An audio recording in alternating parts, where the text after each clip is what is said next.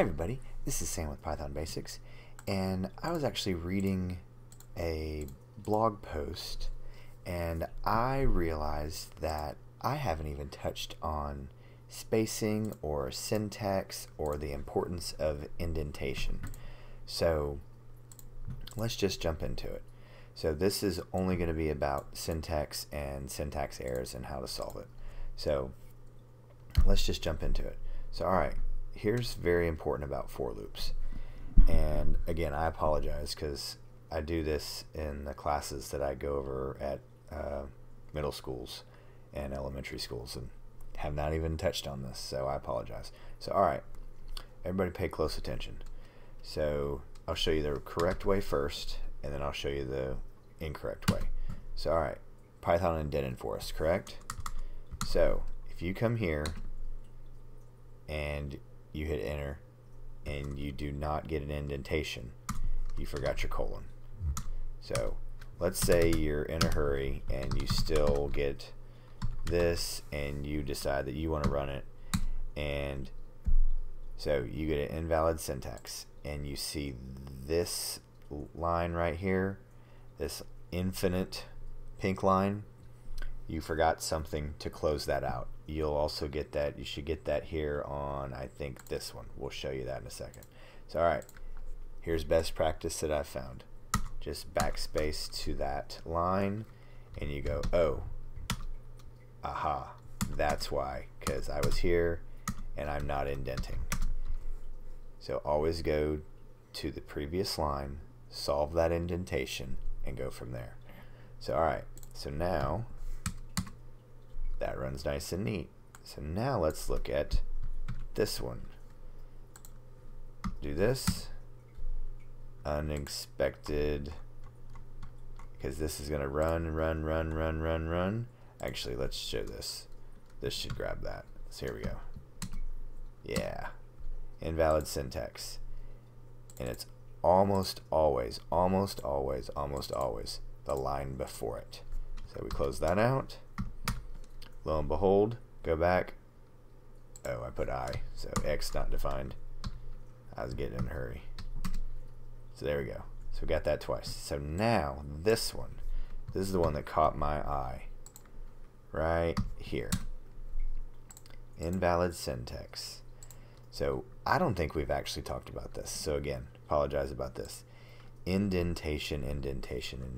Now, this is how, whenever you have commands, they always have to go. So we have our, you can see our prints line up right here. If I have never, actually I know I haven't talked about this at middle school and elementary schools, but I have not talked about this. So columns, keep your eyes right here.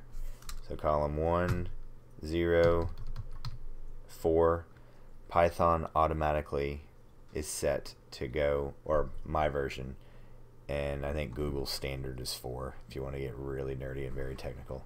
We haven't gotten into too technical stuff yet, but we're heading that way.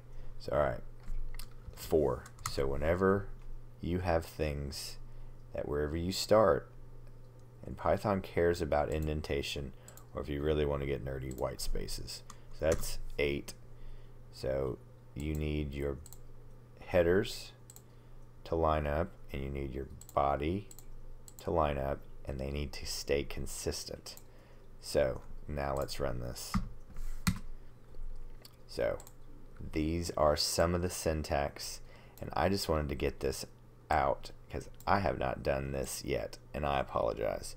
So syntax errors, whenever you have a syntax error, just take your time, and it's usually for syntax, and this is why I like this, it's always either the current line not indented properly, or the previous line not closing out. And again, this is what I suggest, best practice. Let's say you're off. Here's another perfect one. You're off a little bit. You're like at 3. And okay, that didn't fail. But let's just say you're way out of whack. Put your cursor right in front of it, backspace to the previous line, and then hit enter. Because one thing that we'll talk about, tabs and spaces. Actually, let's talk about it now. It's okay. That that was a tab, and so that did not fail there. But when you start to mix tabs and spaces, it will look the same. It is not the same. So you will drive yourself nuts trying to find them. So I always suggest move the line to the line before and let Python do the indenting for you. You will go nuts, especially when you get pretty sophisticated and you have 8, 9, 10, 12, 100, 1,000. You'll go insane. So let Python help, and also take your time. It's usually something simple, semicolon, parentheses, or something not indented properly. So that is syntax errors, and when I think or run across others, I'll add them to this series, and we'll just drop these in throughout. So thanks for watching. Don't forget to click that like and subscribe button, and most important, that notification bell. And I want to tell you, I really appreciate everybody watching these videos, and keep the comments coming and video requests. Absolutely love them.